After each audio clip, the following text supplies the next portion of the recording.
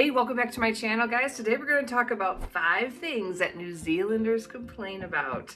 So these are things that I kind of think are make me laugh, or they're like, oh, it's interesting that that bothers you. So here we go. You're not going to want to miss it.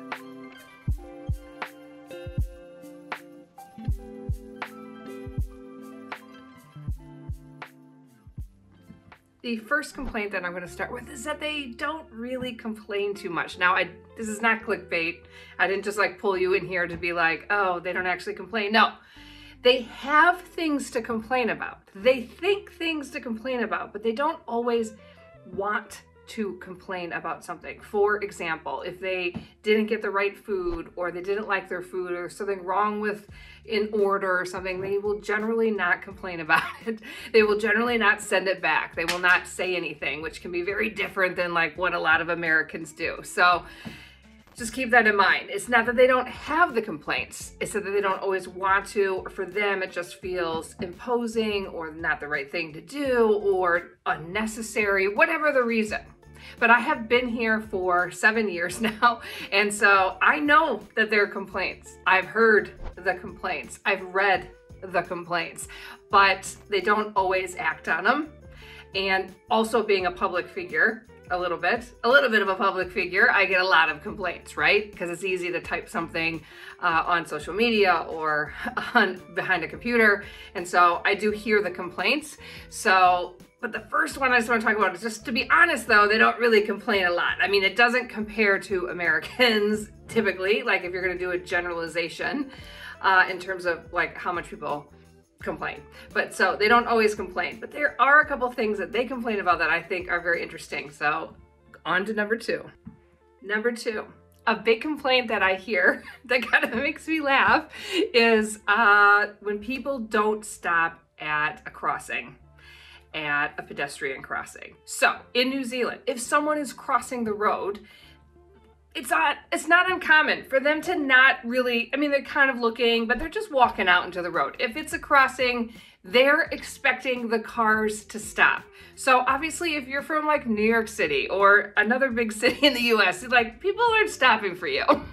And so it always makes me laugh because I don't always think about it because I'm not used to thinking always stop at this crossing. I'm of course much better at it now, but it just makes me laugh. Sometimes people in the car with me, or I hear them talking about it, that they get really mad when people don't stop at the crossing, where it's you just need to realize though that you are a person, and then this big, huge metal object is moving, just maybe you should also look as well. That's all I'm saying.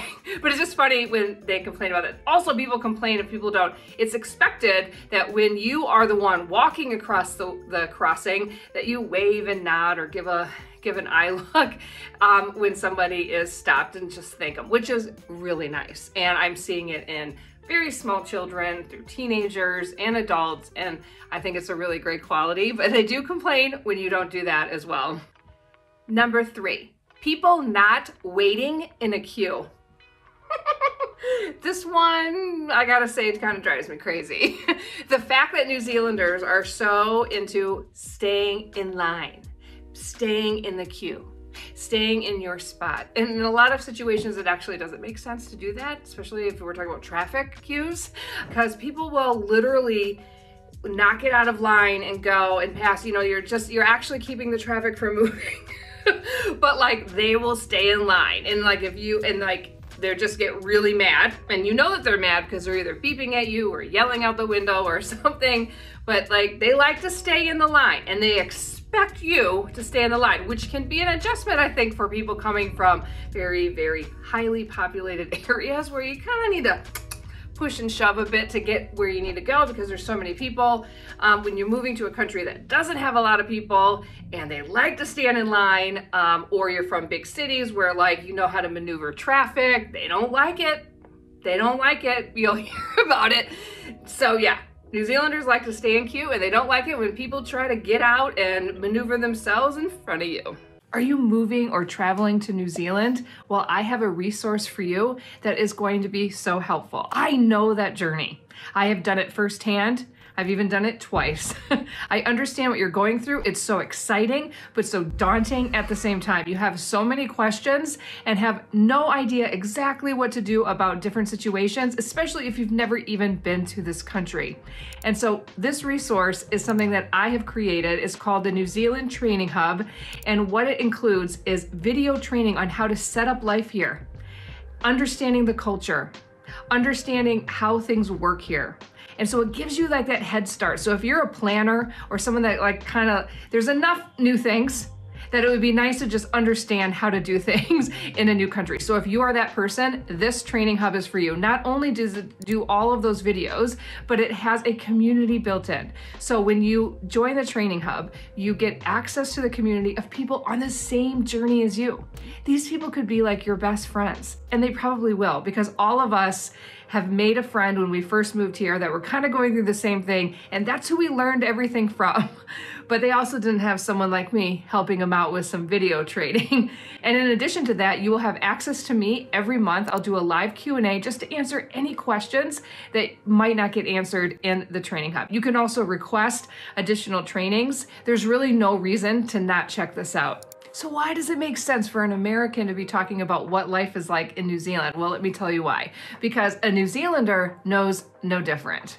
And so it needs to be someone who has come into the culture and saying, oh, this is different. Now, I don't know everything. I only know my own experience, but I am a really good resource to say, hey, this is how they do this here. This is probably not how they do this in your country, or maybe it's different. And so you really need that outside person that knows the differences. So if you're moving or traveling to New Zealand, this training hub is for you. Check it out. Number 4. And I am going to say this the nicest way that I can say it and present it to you. New Zealanders, or especially Maori people, if you pronounce any of their language incorrectly, there's like they don't like that. There's a lot of people that are like, hey, thanks for trying, but there's also an equal number, if not more, that are complaining that you're not saying it correctly.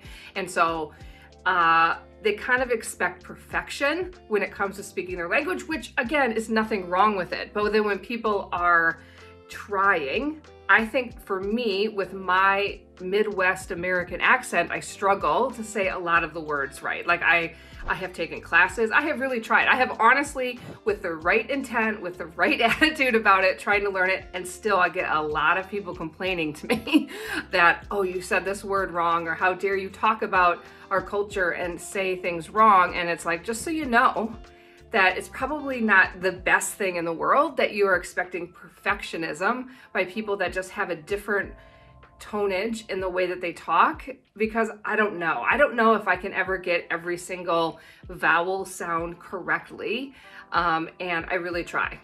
And so I do get a lot of complaints about that. I hear this a lot, and this is just being really honest with you. That I think that it's not necessarily a bad thing, but I think that it's not that we're saying it wrong. I think that it's really hard to change. Maybe probably if you're older, even harder to change. My kids do a lot better than me. Changing the way, like to me, it sounds right, but to you, you're telling me that it's coming out wrong. And so there's definitely some complaining about that. But I think it's great that the language and the culture and the ways of the Maori people are coming back and are really being integrated into society. All of that, really all good things. But just be aware that people coming in and, people are trying their best to speak your language the best that they can. And number 5, we need to talk about safety.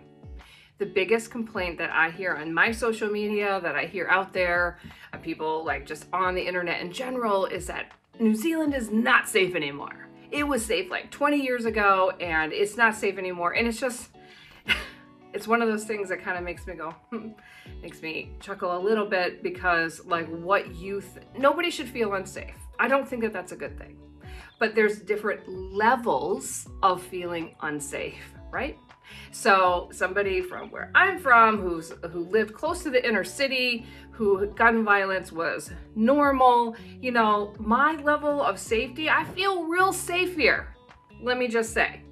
Now, there's no perfect place. There is crime here, there is robberies here, there is gang violence here in New Zealand, but it just, it's not at the same level, you guys. When I say I feel unsafe at a different level. You know, like I've talked about this before in videos, your kids aren't walking, you know, through metal detectors or having active shooter training. Like it's a different mentality. Like you can't take your eyeballs off your kids in the States. Like actually bad things happen often. Like you'll talk about the rise in like guns, say in, you know, New Zealand, but like, you know, the amount is like 20 some in a year, whereas we're having like 20 some in a day of, you know, firearm, you know, things that are going on. So you're like, okay, like it's just not the same level.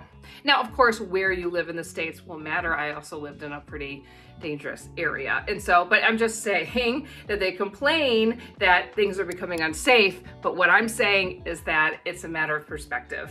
So there you have it. Number 5, safety.